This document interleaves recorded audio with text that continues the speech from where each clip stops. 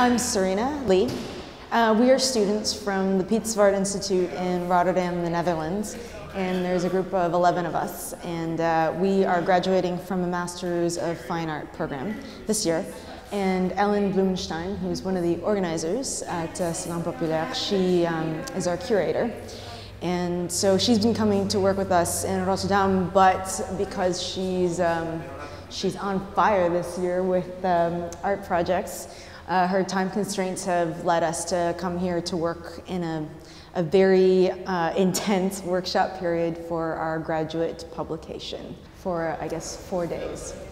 The short answer would be that we are putting together in a sort of live editing event our exhibition catalog publication.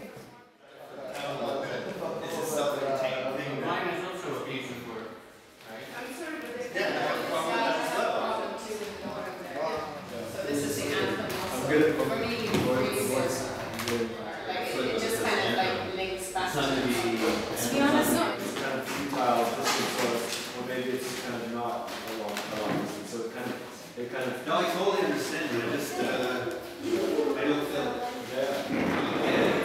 I understand my context. It sounds like censorship. Okay. Yeah. No. So this is how about that's provisional? I like that it feels as though that, like, if something would come after it, like it's kind of like if it's completely formulated as a project. Oh, these two. So this is not. Yeah, that's sounds like this. It's kind of not.